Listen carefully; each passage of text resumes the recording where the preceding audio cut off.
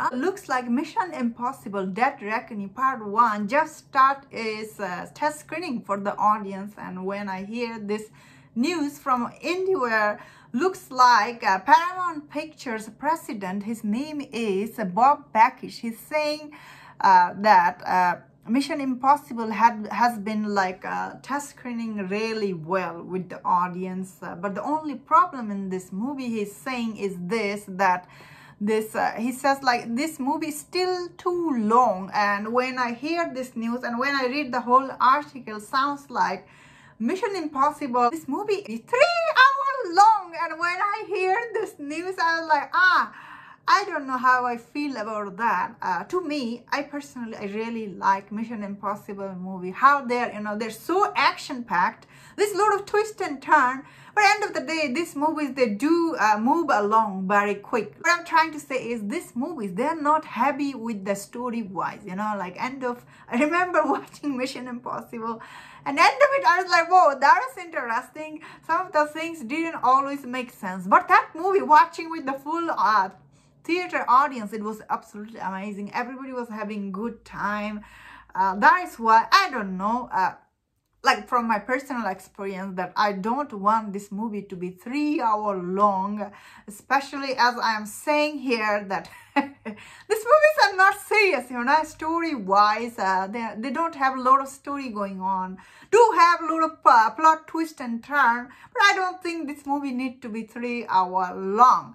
That is, how do you cut out this movie? Because according to him, like, he's the global president, he's saying like this movie need to be cut short. I guess at the end of the day, it's up to the director which part he wants to cut out from the movie, which part he doesn't want to cut out. And if it is testing well with the audience, how can you even cut out? You know what I mean? Like,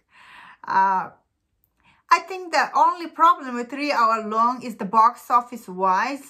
Personally, I did not like the latest Batman movie was 3 hours long, because when I was watching that movie theater with the full audience, as a critic, I could see you can cut out that movie. So many parts you can cut out that Batman movie. It was just damn slow moving it was.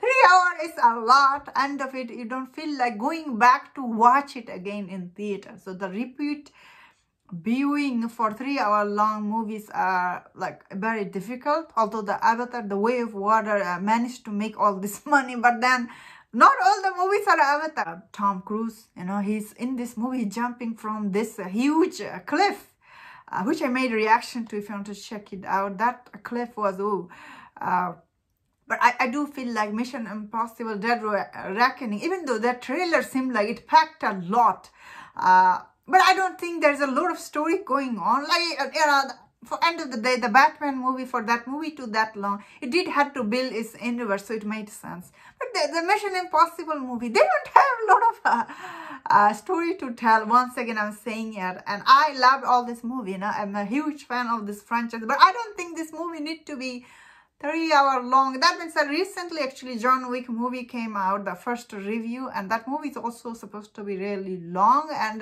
people seem to be giving it good review, John Wick 4. So, you know what? Who am I to say this movie shouldn't be 3 hours long? It can be, I guess. I just don't need Mission Impossible movie to be 3 hours long. Neither I need it for John Wick 4. So, I don't know. This news makes me very nervous. Same time, this test screening sounds like this movie is testing really well with the audience. So that is also very exciting, because I want to see this movie in theater with the full audience. And that's my thought on this. Let me know in the comment what do you think about this news. And if you enjoyed about this video, don't forget to share my other videos on other topics. If you enjoyed this, please subscribe. Until I see you next time, please take care.